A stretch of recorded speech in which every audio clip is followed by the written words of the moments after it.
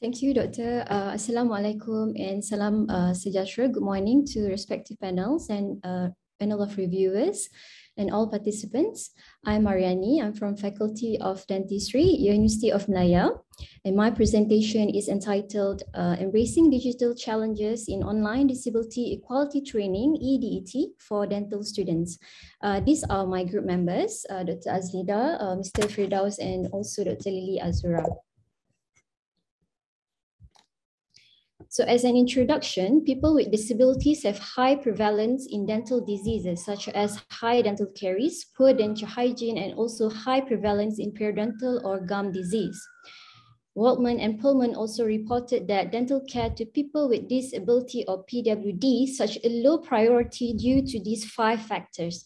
And clearly these problems revolves around lack of awareness, experience, and knowledge about disability.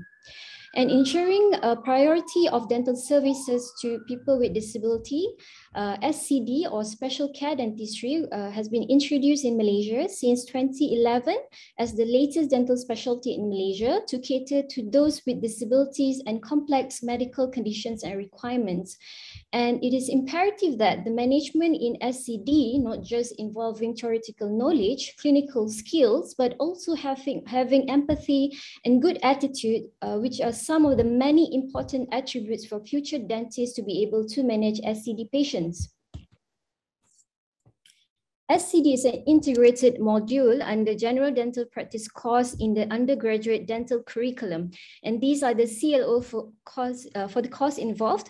And students should be able to manage people with disabilities at some level in their dental training. And these teaching activities in SCD not just involve lectures, clinical lessons, but also involving disability equality training or DET. Now, focusing on DET, this training has been conducted by other courses or other government and non-government organizations, and it is commonly to promote disability awareness. And DET is conducted by people with disability themselves who are trained as a certified DET trainer. And the DET has been conducted mostly face-to-face with group activities, active engagement with the students. This is done to encourage students' self-reflection and awareness towards disability. And it's usually conducted as a one-day event or more. And some activities in DET include disability simulation exercise. For example, using the blindfold, students use the wheelchair or walking stick and outside the classroom. Unfortunately, when the COVID-19 pandemic hit us, DET trainers and lecturers were stuck with limited alternatives, and we need drastic change in the methods of teaching. How do we turn all these activities online? As we all know, often during online lectures, students will not cooperate when questions were asked, and they will turn off their camera and microphone for the rest of the session unless being called up to answer. So that's when we decided to develop EDET in order to shift a conventional DET methods to an e-learning whilst matching the right activities using appropriate online digital tools. So it is imperative that EDET should be maintained as part of the course in the third-year clinical dental students.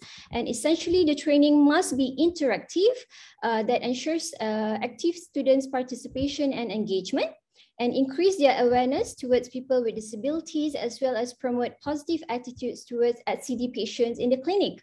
For this study, we aim to develop and implement new EDT module, followed by assessment of the dental students' knowledge and feedback.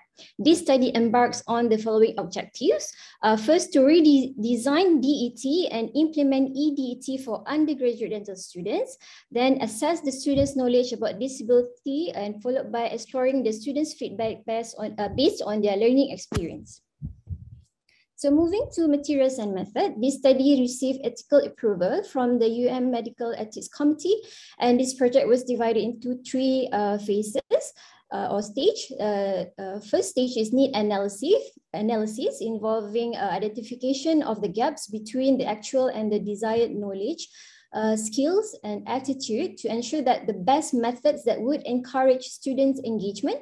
And this was done by reviewing the literature, teaching resources in DET, as well as previous data on the students' feedback. And stage 2 in project development and implementation, this phase involves development of a structured framework of EDT components guided by a DET trainer who helped in the development of a facilitator's guidebook. And this book used as a reference for all facilitators during this session. And in stage 3 is when we assess and evaluate the overall training program. So 51 year 3 dental students were included, and the students' timetable for semester 2.1 were identified with all the dates for all the 3 EDT sessions. With the help of an EDT trainer with visual impairment in this team who happened to be working as a disability liaison in UM, we also invited 5 individuals with OKU from 5 different types of disability and worked together with the dental lecturers. So these are the activities that have been conducted. The first is the seminars, interviews with the facilitators who have the disability, and also sign language and disability simulation exercise. And lastly, the disability awareness video presentations from the students.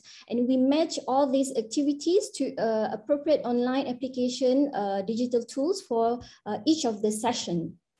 I would like to share with you the first EDT session where we conducted the disability seminars. Active participation was made possible with the use of PADAC, which allows students to interact in active discussion. There are many functions in PADAC. So using PADAC, we ask the students to choose between 2 options by a simple click on their own digital screen. They can also draw their own diagrams, underline keywords, and then we show their work together and discuss with the trainers. We also conducted disability simulation exercise. If you remember that the face-to-face DET was conducted outside the classroom, because this is online, so we tweaked that a little bit, and we asked the students to write their names on using hands or fingers on a piece of paper or any drawing app. So in the second session, we conducted a musical chair interviews with OKUs, and we divided 10 to 11 students into 5 different groups who would then join 5 breakout rooms in Microsoft Teams. Each group will join the different room for 15 minutes each. And in this different room, we'll have different individuals or facilitators with different types of disability, including learning, speech, physical, hearing, and lastly, vision impairment. And most of these facilitators were UM students with disabilities.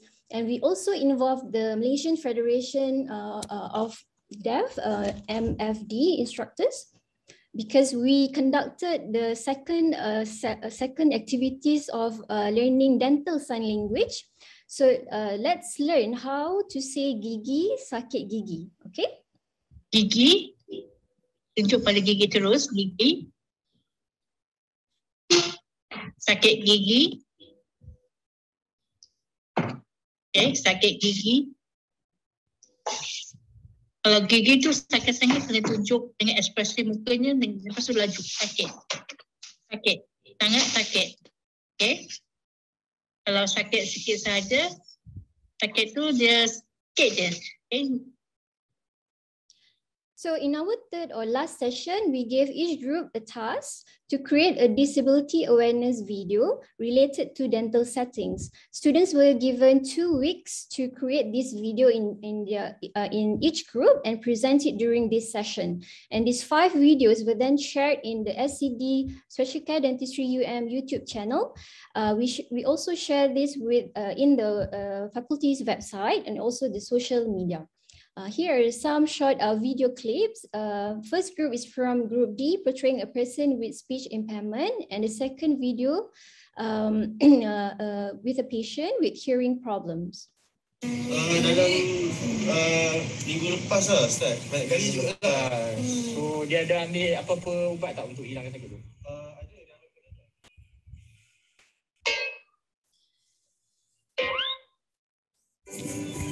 jangan pandang rendah dengan kebolehan pertuturan pesakit. Sebagai seorang doktor, kita perlu mengutamakan ulasan daripada pesakit. Jangan terus berkomunikasi dengan penjaga atau peneman pesakit.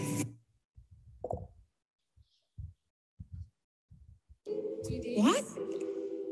I think 5. No, it's 7 days. You describe does the baby stop asleep or No, I don't. I see her sleeping fine. No problems. It's not right at all. They don't even bother me at all. So these are the common mistakes that the dentist may have done without realizing that the attention should be given to the patient themselves and not their carer. So students learn how to handle this situation based on the discussion they did with the facilitators and also the trainers and the lecturers. What?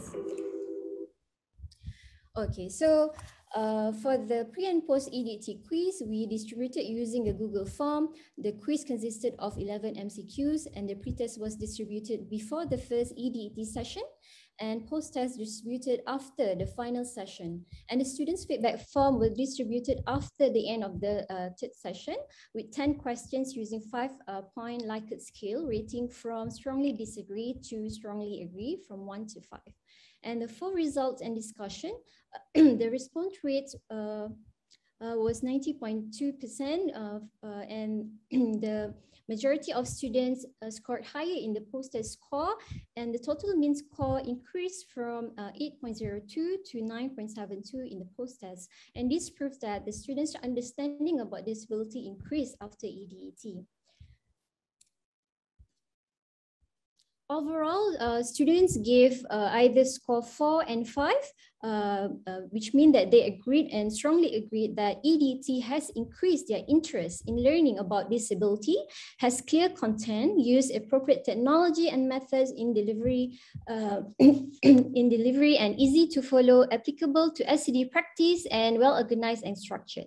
Apart from that, students also agreed that EDT trainer has increased their participation interest, managed to keep the sessions alive, interesting, and was very qualified and knowledgeable. So for the impact, EDT has valuable impact on the teaching and learning, which ensure continuity of teaching even during pandemic. At the same time, enable active students' participation, engagement, and interaction.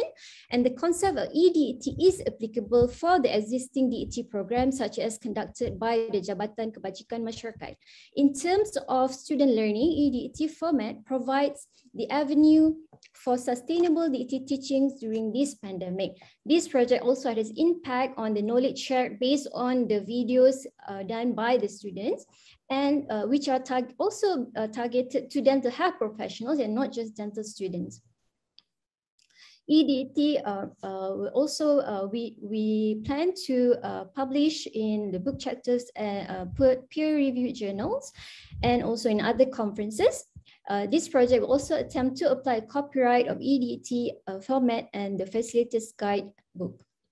In conclusion, students perceive that a well-planned EDT has enhanced their learning experience and knowledge in disability or people disability, and we recommend that this EDT may be useful as part of ECD course for other dental schools, graduates, and healthcare professionals seeking to emulate this effort, especially during this pandemic. Some challenges we faced during this project, mainly due to technical problems and internet connections. However, this were resolved with proper planning and constant reminder with each of the facilitators and also the lecturers.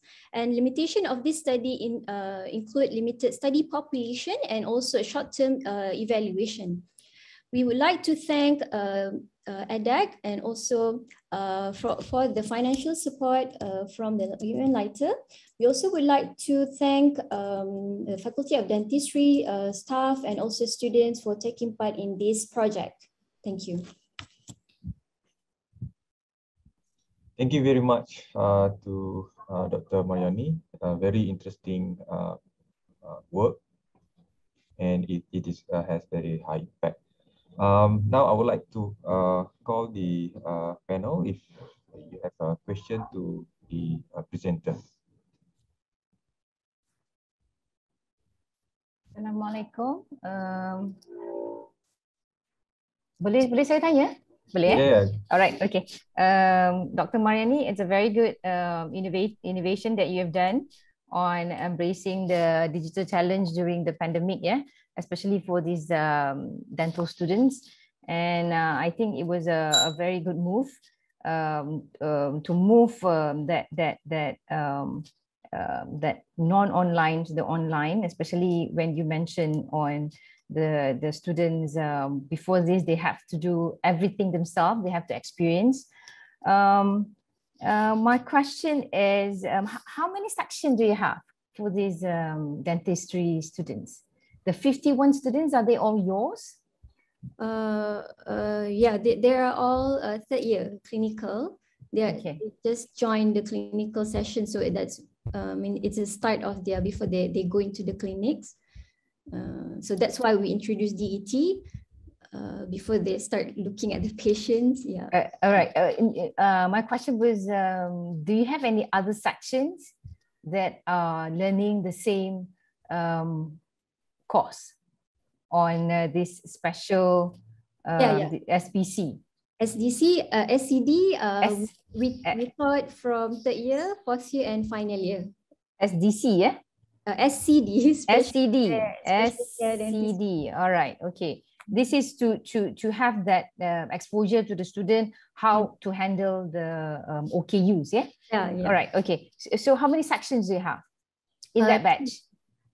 In that batch, 50. This is only 50 students. Dental students are a very small number.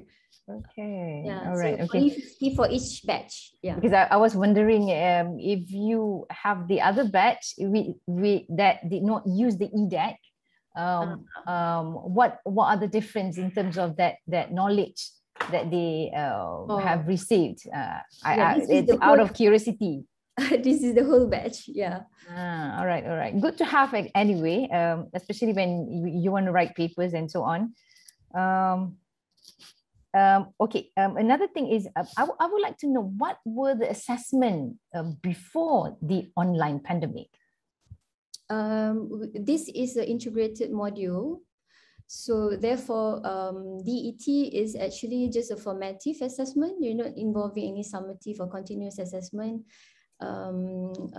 This is to prepare them before they go into the clinics. All right. I was wondering if this EDET and the DET before this, in terms of assessment, is there any similarities? They're the same. We did a quiz and and the feedback form. That's all. All right. Okay. All right. Okay, I pass it to the other panel if she has any questions. Take the panel. Any question? We have 2 minutes left. We can't hear. Sorry. You are muted. How many respondents were involved? This is a voluntary for the assessment. So we got about 47 the quiz and also the feedback. We got a different number of respondents, about 90% for the quiz and also the feedback form. Yeah, not with different disabilities, right? So with the facilitators with disability, our dental students, they just interview each of the facilitators lah. We had 5 facilitators with disability, and the students, dental students, interview each of these facilitators during the second session. Okay. But we have. Okay, I have no further questions. Thank you. Thank you very much to the presenter and also to the